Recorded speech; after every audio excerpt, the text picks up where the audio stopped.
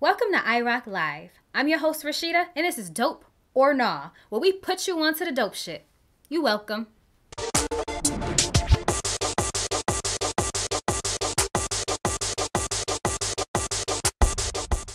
But first, this.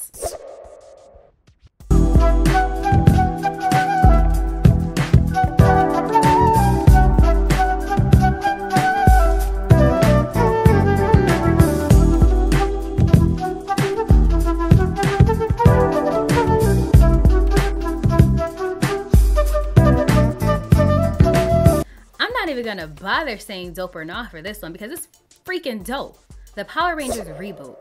Come on, the 90s classic, Morphin' Time. The Power Rangers reboot will star Decree Montgomery as Jason Lee Scott, the Red Ranger. You got RJ Cyler as Billy the Blue Ranger, Becky G as Trini, the Yellow Ranger, Ludi Lin as Zach, the Black Ranger, Naomi Scott as Kimberly, the Pink Ranger, and Elizabeth Banks as Rita Repulsa. She is fucking hot. Rita Repulsa back in the day, she was like this old witch hag with the ugly horns on her forehead and this purple, ugly, raspy voice. Actually, the old Rita was hot too, but this one is more revealing, but she's fucking hot. Bryan Cranston, yeah, that dude from Breaking Bad, he's Zordon, the mentor of the Power Rangers. This is freaking dope.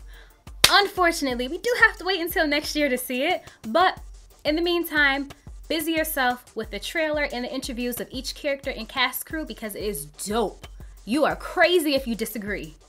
The Get Down is the new Netflix original series that was released mid-August, directed by Baz Luhrmann, who has directed some of the films you may know about, Strictly Ballroom, Romeo and Juliet, and The Great Gatsby just a few years ago. The Get Down series focuses in on the death of disco music and the birth of hip-hop, and no other place than the birthplace of hip-hop itself, the South Bronx.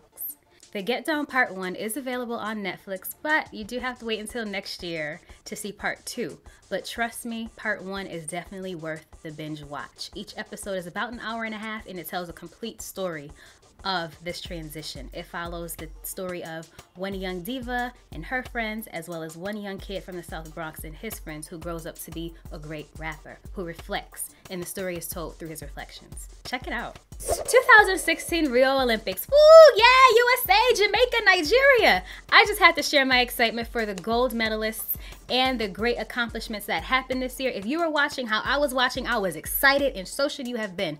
But we all want to know, when do these games end? It's nice after day 3, but it's day 10, 16. We know the answer. You welcome. The 2016 Rio Olympics ended August 21st at 7 p.m. with its closing ceremony. This happened after a lot of winnings, some losses, the alleged detainment of Lochte, Gabby Douglas's hair, but whatever.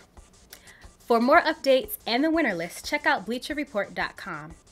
Frank Ocean Endless visual album. He pulled a Beyonce on us. He dropped this album by surprise at midnight, and it has done very well. You can check it out at boysdon'tcry.com.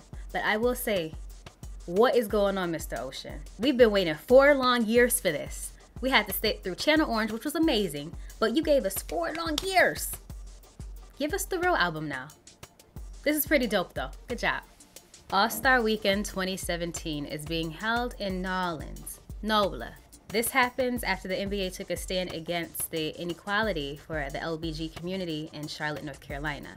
Charlotte passed a city ordinance against members of that community from using the bathroom, which is not gender neutral. Way to go, NBA.